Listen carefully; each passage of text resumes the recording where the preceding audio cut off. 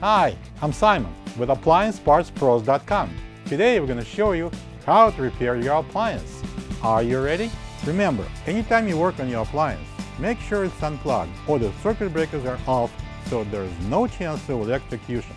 In this video, we'll show you how to replace the fan blade in a Samsung refrigerator.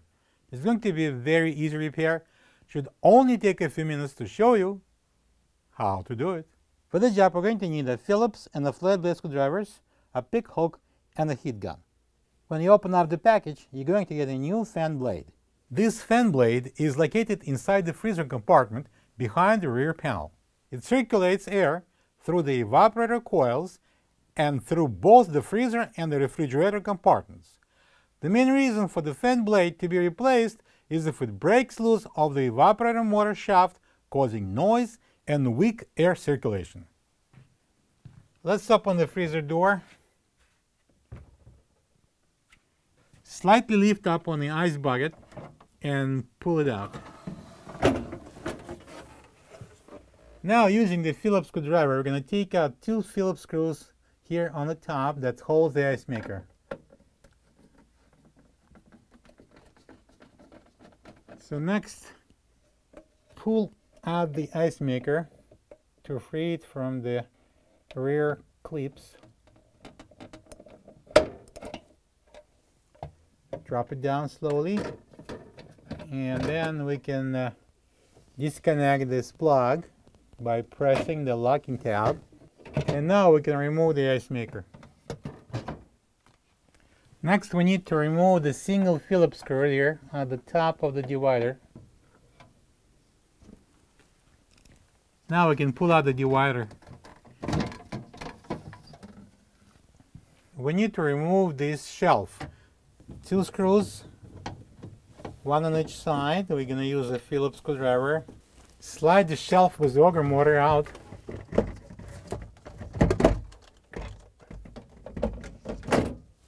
Disconnect the plug at the back, push the locking tab and pull it out. And now we can remove the shelf out of the fridge. Next, we're going to remove all the shelves from the freezer. Pull and lift. Pull and lift. Next, we're going to use the flathead screwdriver to pop open those two caps, which hides screws behind them.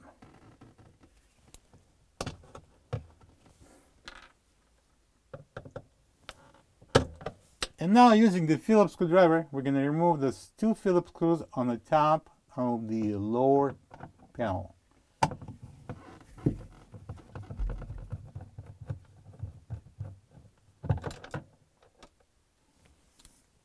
Please note that the two screws that came out from those top holes are not painted white on the heads, and it's that little longer than the rest of the screws. Now we can remove the rest of the screws that holds that bottom cover panel.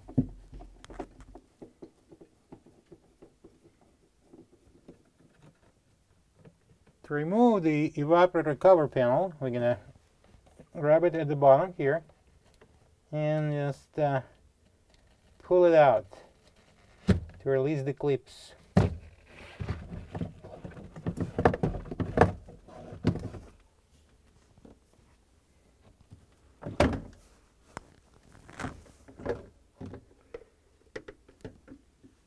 And now we're going to take out those three Phillips screws that holds the top cover panel.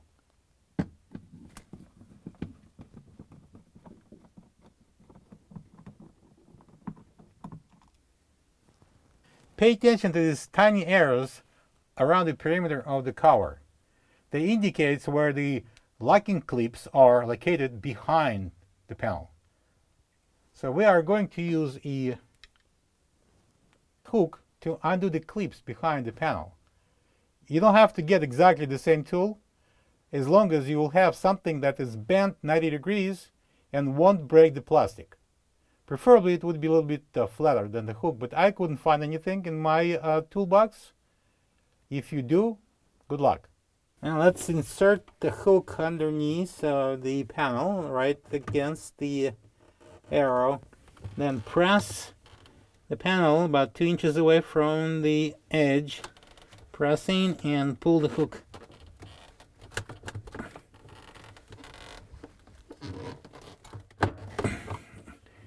And then we're going to continue on to the second arrow and do the same thing. Pull out.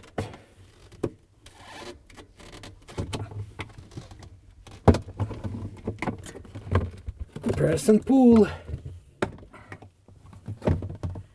And the panel comes out.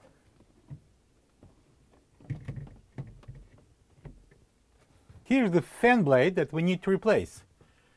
Before pulling it off the motor shaft, we need to hit it with the heat gun right in the center to break loose the glue.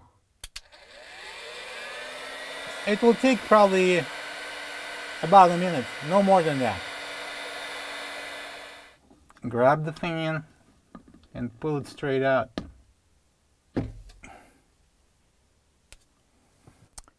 Now we need to remove that holding spring from the old fan blade. I'm using my little hook. Pull it up.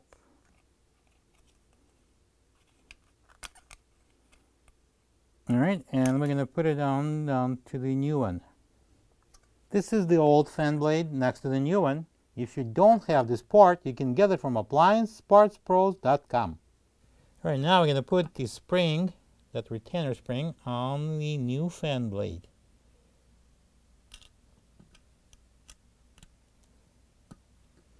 Push it on. And we're going to install it. Slide the new fan blade on the motor shaft with this flat side out.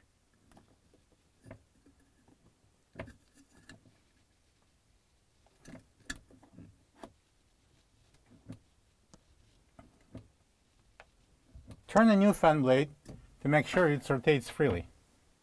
Now we can install the top cover. Those upper hooks goes in first, and then we're gonna just press around the perimeter of the cover.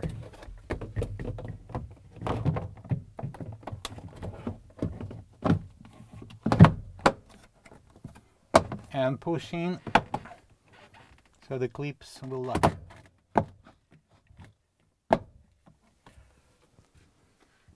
Beautiful.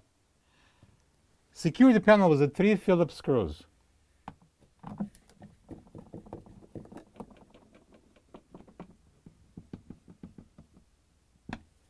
Now we're going to install the bottom evaporator cover panel. Slide it in and push it in to lock the tabs on the side.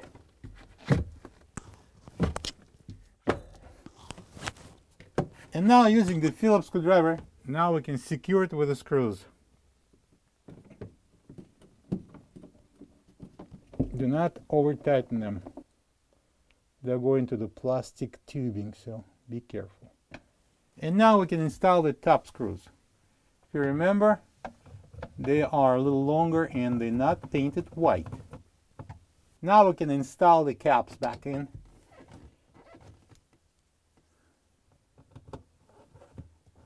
We're now going to install all the shells back in.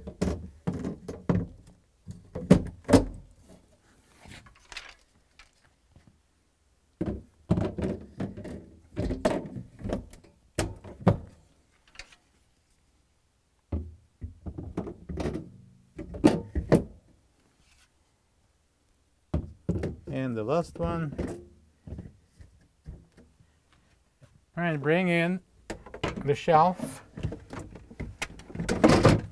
Plug it in at the back. And then install the shelf on the rail.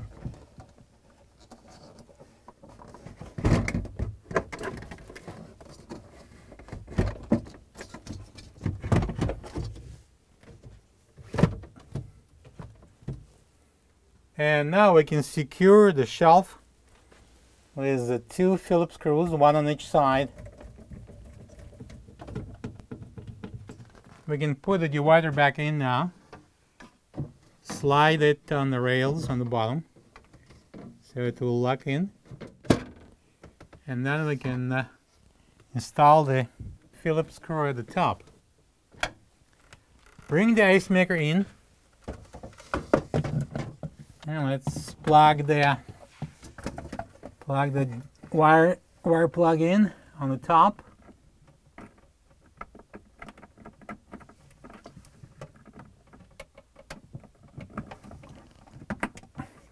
Make sure it locks.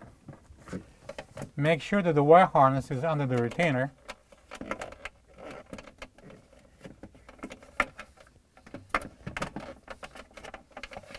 And next, the two brackets over there, one on each side, has to lock over those two pins. Push it in to slide over. Now we need to secure the ice maker to the ceiling with the two Phillips screws.